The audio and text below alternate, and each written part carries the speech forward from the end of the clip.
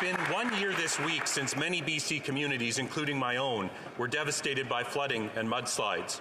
We mark the anniversary of this event, but more importantly, the selflessness and heroism of the people who took action to help their fellow British Columbians in their time of need. Farmers who put their lives at risk to save the animals on Sumas Prairie. Volunteers who filled sandbags through the night to save a threatened pump station, farms, and family homes. People who provided food and shelter to stranded strangers.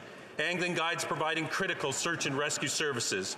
First responders, soldiers, and road crews all doing whatever was needed to keep us safe.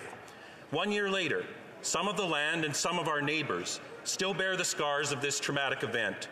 We will be there to help them heal, no matter how long it takes.